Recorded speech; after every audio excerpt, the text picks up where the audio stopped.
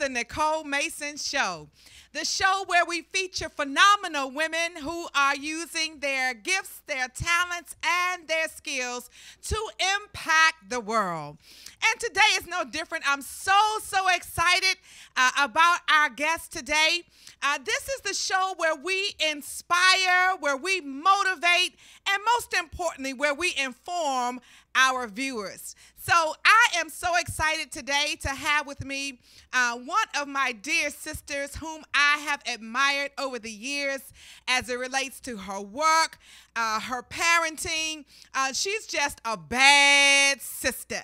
So I want to take this opportunity to introduce to some and present to others Melinda Robertson. Melinda Robertson is an author, empowerment speaker, mother, and grandmother.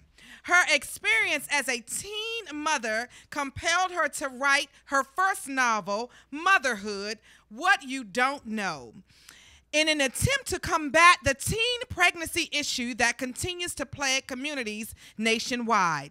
Since the release of Motherhood: What You Don't Know in 2005, Ms. Robertson has become a highly sought-after empowerment speaker who has conducted numerous teen workshops for local churches and libraries. Motherhood: What You Don't Know has been featured in various newspapers and on 2 nationally syndicated radio shows, the Russ Parr Morning Show and the Wendy Williams Experience in New York City, resulting in orders from as far away as Wisconsin, Georgia, Alabama, Indiana, Nebraska, Texas, and Kentucky. Ms. Robertson was the special guest speaker at the 5th annual Teen Talk Conference held in Wilson, North Carolina in May 2006.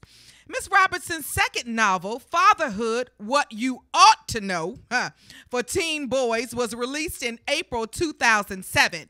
She believes properly educating boys about sex and the responsibilities they have to prevent unwanted pregnancies is essential to reducing the teen pregnancy rate. In her latest novel, Ms. Robertson addresses many issues boys all across the nation are growing up with today. For example, absent fathers, raging hormones, peer pressure, violence, death, etc. It's very real. In her latest novel, Mistaken Identity, released in December 2014, she ventures into new territory targeting a more mature audience. This fast-paced story takes you into the life of a modern-day single woman who plays by her own rules and ultimately changes the dating game. Morgan McIntyre is 33 years old and living the single life. She is financially stable, has a successful career, and travels the world, but when it comes to matters of the heart, she hasn't been happy in years. Morgan, like many single women, is looking for love in all the wrong places and eventually gets, quote, caught up in the rapture of love with the different men in her life. Uh-oh. Ms. Robertson is the founder of the Calvin Woodland Foundation, a nonprofit organization in the District of Columbia, which sponsors annual events for underprivileged children in Southeast Washington, where she grew up. She resides in Prince George's County, Maryland, with her family. Welcome to the Nicole Mason Show, Melinda Robertson. Woo-hoo-hoo! Hey, sister! How you doing? Okay, first, to take care of all the most important matter, how is Mom? Mom is good. Thank you so much. She's doing really well, and I'm so thankful for the progress that she's made. And she's doing well. Good. Thanks for all the prayers. Yes. I was so happy to see her at the release of your new book, at the book signing. She was just so happy, and she was just so excited to be there. It's such a blessing to have her there. Yeah. So let's get into this new book. Oh, my goodness. Let me tell you something.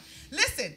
This book, you're going to be sitting on the edge of your seat the whole time that you are reading it. And so I want you to share as much as you feel comfortable with. Don't give away the plot. Right. Don't give away all the juicy details. But let's talk a little bit about the real life behind the scenes, issues that led to the motivation in writing your most recent novel? Okay.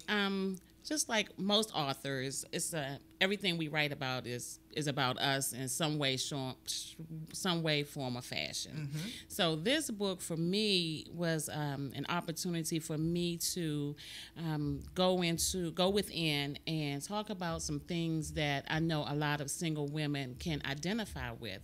We're living in a different age today, and so many single women are the head of the households, and we are independent, but we make mistakes, and we have to own them. So it was so personal for me because I want to encourage women to own who they are.